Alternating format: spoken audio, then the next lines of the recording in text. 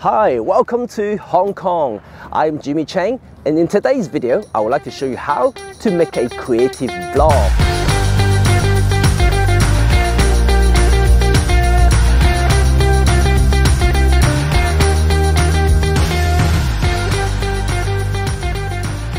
First, let's talk a little bit about gear. My vlogging setup usually comprises of these components right here: the Olympus E-M5 Mark III, LSP4, the 12mm f2 prime, this Joby Gorilla Pod. So this is the vlogging setup. Now you have your gear.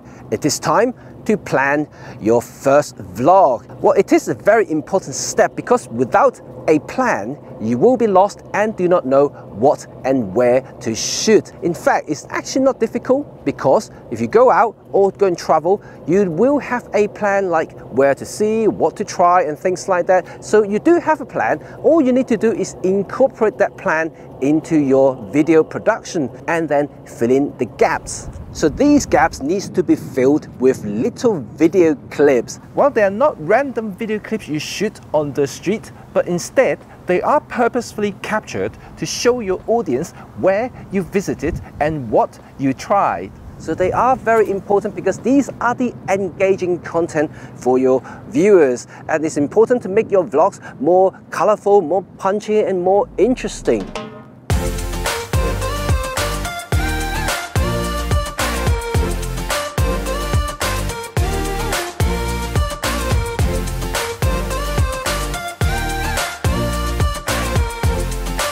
There are many things you can do to make your vlog more creative.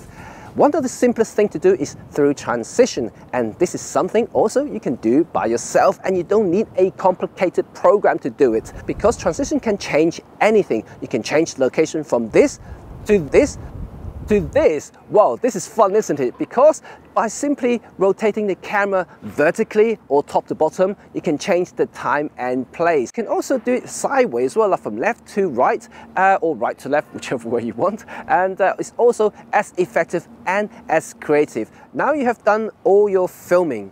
It is time to piece them together using an editing software.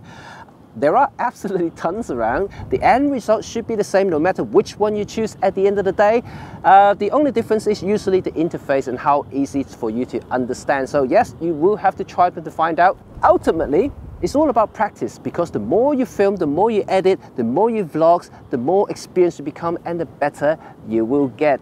That's it guys, I hope you enjoyed this video, and don't forget these quick 5 points for making your very first creative vlog.